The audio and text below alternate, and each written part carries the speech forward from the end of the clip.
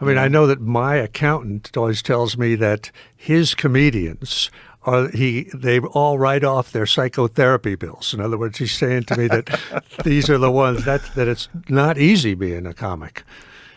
Yeah, I mean, is that? I don't know, man. No, it's not. You easy. seem like you enjoy it and it's fun. Yeah, it's different. I mean, what does that mean? It's not easy being a soldier. Okay, it's not easy being an EMT. It's not easy being a police officer. It's not easy being a school teacher in an inner city school. It's not easy being a heart surgeon. Comedy's not that fucking hard. There's this old expression, I don't know who the fuck said this, but I've repeated it ad nauseum. The hardest thing that's ever happened to you is the hardest thing that's ever happened to you. Or the worst thing that's ever happened to you is the worst thing that's ever happened to you. And that worst thing could be you're a little kid and your toy breaks. Uh-huh. Or it could be your family got killed in a war. You know, it really depends. And so what level of resilience you have is entirely dependent upon what your life experiences are and what you've come to expect. And there's a lot of people that are comedians that really seem to think that what they're doing is so goddamn difficult.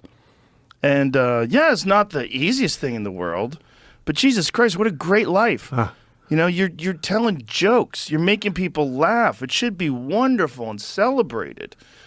But a lot of them they do a really poor job of mental management and of like assessing their own like psychological issues and coming up with like real methods of mitigation. So why do people bail out on the nights that they're not resistance? They're afraid of bombing. They're afraid of getting up there and no, they're just not being pros. That's really what it is. It's like that's one of the reasons why your book resonated so much. It's because like it's just there's a thing that you described that you just nailed it and you called it resistance. But there's this feeling that you just don't want to sit and write. You don't want to work.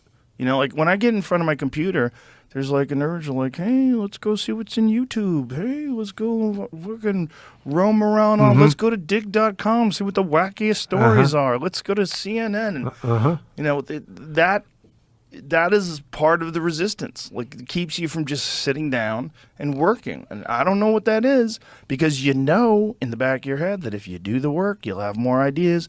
If you have more ideas, you'll have more material. If you have more material, you'll be able to pick the best material, and your show will be better. And then the audience will have a better time. Your career will go better, and all these things. And yet that doesn't matter, you know. I mean, you still feel it, right? Yeah. And it's totally universal, I can tell you, from the emails that I get, from the letters that I get. And it's not only is it universal in that everybody experiences it, but they all seem to experience it with the same script. You know, you're not worthy, you're too old, too young, too fat, too thin, whatever. Or let's do something else. Let's distract ourselves with something else. So everybody gets the same thing. I mean, I always say that it's a force of nature.